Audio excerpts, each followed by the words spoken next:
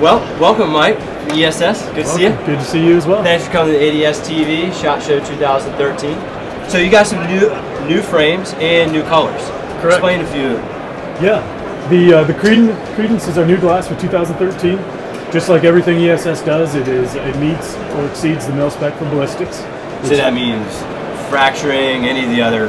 Correct. Okay. Yeah, it can you can impact it with a 15 caliber projectile, 650 feet per second, and it won't penetrate the lens or crack the lens. Right. That's what it is. Which is the standard mil spec test. It's just like all our other products in that respect. However, it does come in different frame colors. We have the gray with some different logo treatments that marry up with the lenses very well. For example, you have a high-def copper lenses, nice. some of our mirrored lenses, and a polarized lens. Right, it's like a flat matte finish. You could call it tactical gray. And this is new for SHOT Show. It is, correct. Okay. We just launched that.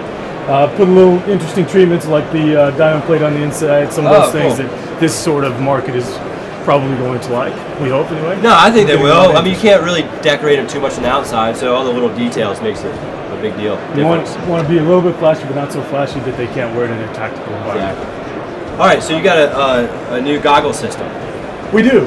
It is platformed off of our Profile MVG goggle, which is the world's most widely issued goggle. Right. What we did is we took the standard outriggers that we used to have, and we replaced them with a speed clip, which the Navy has been using since the early 2000s. And so that makes it easy, so you can adjust, take off, strap, correct. get tight. Don and doff your goggle quick and easy.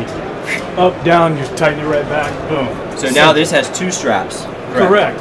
This comes with the strap that is also accommodates MVGs or anything else you're hanging off the front of your helmet. Right. You can't get the goggle up and around it.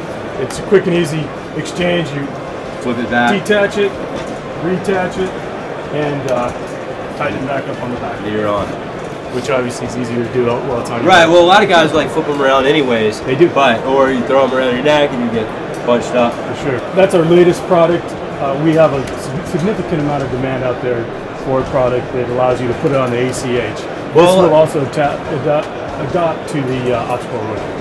Oh, the OpsCore, yeah. So that's one of the more, if you can get them, it's a more prevalent helmet, right? You got it. So the whole system is modular. You can put it either on the ACH, the MITCH, the OpsCore system, etc. Well, hey, thanks a bunch for coming. Thanks for having me. Appreciate I greatly appreciate what you guys do. No problem.